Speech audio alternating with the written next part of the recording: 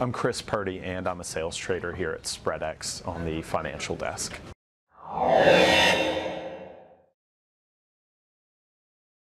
Typically, we see in the summer months much lower volumes. A day in early August usually will only see 750 million shares trade on the FTSE 100. During sort of early March, during quarterly earnings season, we'll see far more trade.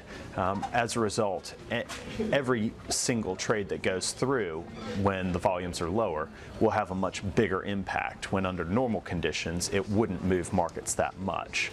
So 50,000 shares of Barclays today may have more of an impact than 50,000 shares of Barclays during financial earnings season.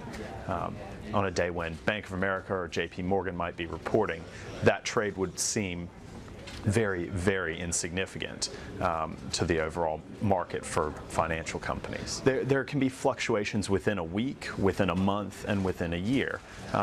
Typically in Britain during the summer holidays when schools are out, we see a lot of people away on holiday. Volumes tend to be lower than in late July through August and early September. Early August of 2011 was a bit of an exception because of the downgrade to the US. But other than that, we usually consider this a very quiet time, low volumes. Some of the other quiet times would be just around Christmas and the holiday season, but very busy times we'll see usually at the end of every quarter, just after Alcoa in the United States reports its earnings. We kick off what's called earnings season. It's an unofficial period of about 3 weeks where a lot of major global corporations report their quarterly earnings. And on the back of that, a lot of traders will respond and we'll see higher volumes.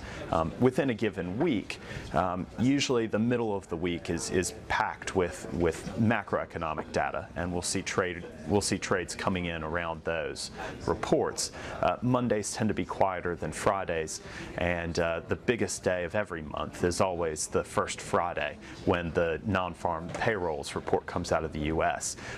That is the big daddy of all macro reports, and we have clients taking positions in anything and everything ahead of that. You'll see markets react very clearly to those figures time and time again.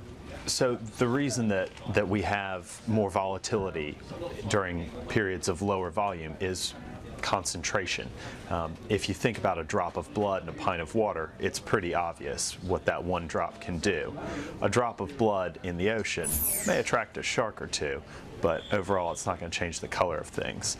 In the summer months, we're dealing more with a glass of water than an ocean in terms of volume, so any little change can be very noticeable.